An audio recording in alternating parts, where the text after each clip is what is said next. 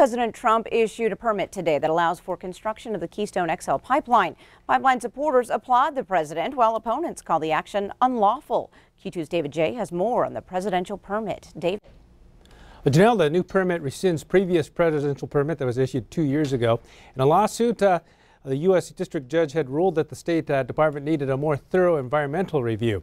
The new permit is issued by the president, while the State Department issued the old presidential permit. The new permit also leaves out a statement that the project is subject to limitations, terms, and conditions issued by U.S. government agencies. The lead plaintiff in the Northern Plains Resource Council and Sierra Club lawsuit says the new permit appears illegal and is unprecedented. To be perfectly honest with you, I was just waiting for this president to do this. I was waiting for this to happen. I was pretty sure it was going to. He has a right to vacate the permit, but he can't do an in-run around the court system. He has to understand that the judicial has powers too, and he can't just disagree with everything in any branch of government that he doesn't like.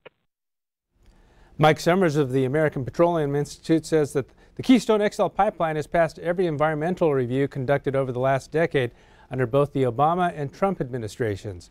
Meanwhile, TransCanada's Russ Gerling says the environmental reviews are clear.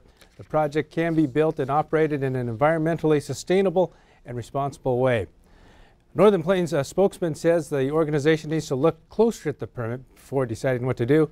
And according to the Wall Street Journal, TransCanada has not said yet if construction will happen this year. Janelle? All right. Thanks so much, David.